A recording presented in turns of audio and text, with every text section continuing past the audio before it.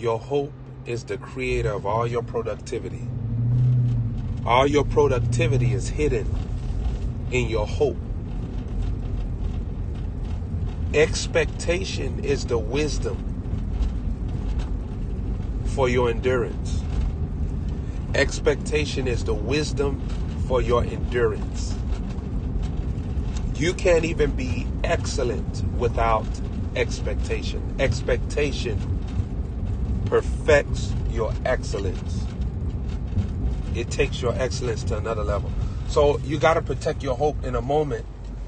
Don't let nothing access your hope. Your hope should always be purified daily. Every single day, there's another hope that Jesus has scheduled for you. And every day you have to go to Jesus to receive that beacon of hope, that mantle of hope. And when you wear it, you wear that hope.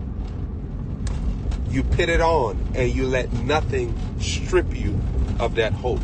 That hope has to stay strong on you.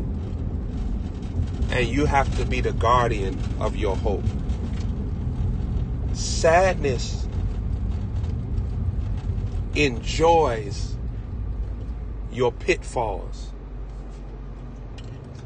Sadness loves to see your foolishness. Sadness is a cheerleader of your flaws. Sadness is a booster of your curiosities, toxic curiosity. There's a curiosity that can be good. Well, let me say this. Hunger is better than curiosity. According to the biblical wisdom, hunger is better than curiosity. Discernment is better than intuition.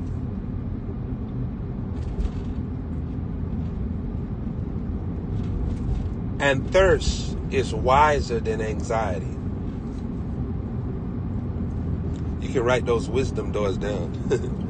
It's in my mind. That's in my mind. That's in my mind. I have a beautiful mind.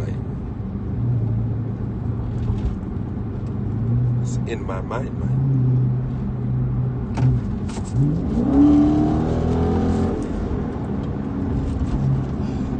Thirst is better, is wiser than anxiety. Hunger is better than curiosity. Passion is wiser than encouragement.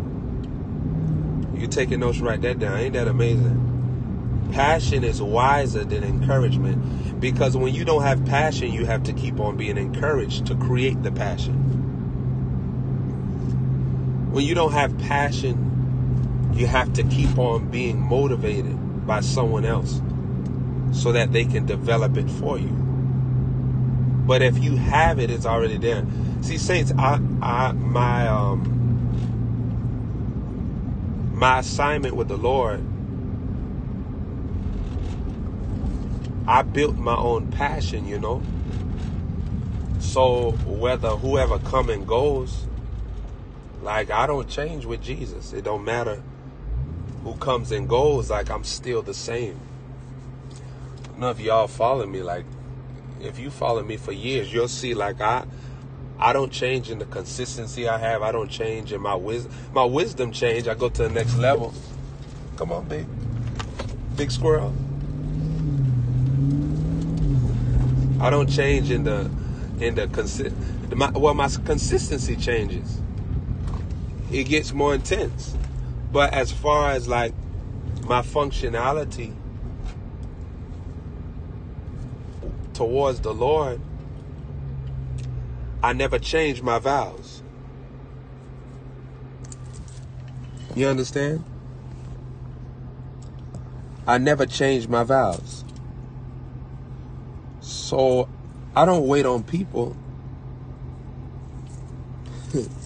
You know, I've seen so much stuff in life. I know I know that many are called, few are chosen. But I don't get mad at people that choose not to receive. I have too many receivers in my life to get mad at those that don't receive. You never focus on those that don't receive you. You don't invest your focus on those that don't receive you. You focus on those that do receive you. And if you don't think anybody do receive you, God receive you. So you focus on God. When you invest focus on a fool, you create your own drain, your own strain, your own Little Wayne. Straight up off the Britty. I'm a bona fide hustler.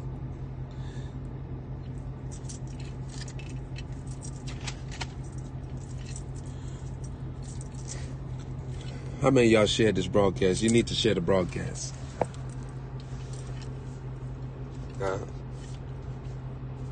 Some of y'all got Suzanne Boyle spirit. You need to share this broadcast.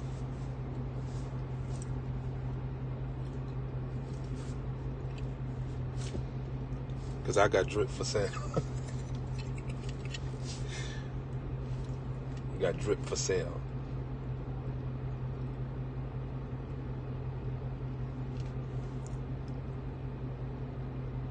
War is a pathway to your own peace, to your own wholeness. You have to walk through the passage of a war to get to wholeness.